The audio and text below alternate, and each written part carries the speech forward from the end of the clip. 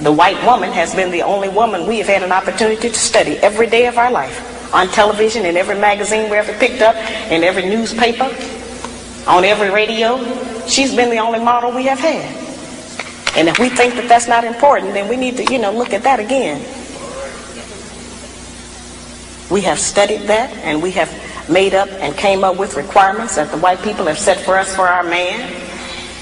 And if he cannot come up to those requirements, then we have decided that he is impotent and unable to be our man because he's disqualified, because he does not qualify by the standards that the white people have set up.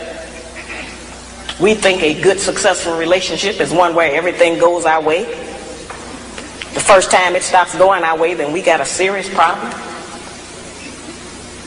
We want our man to do everything we tell him to do, but we don't want to do anything he tells us to do.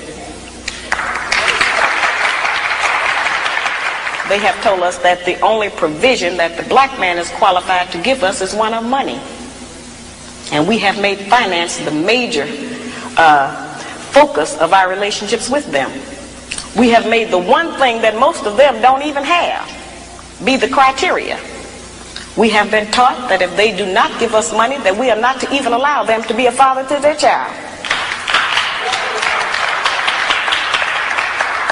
We have been taught that if he does not give us money, then he is not qualified to tell us what to do. We have been taught that if he does not give us money, that he doesn't have any rights in the home. It's whoever is making the money who has the rights. That's not our system.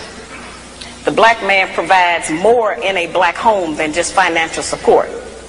He provides direction, guidance, gratification, fulfillment, and discipline for our children.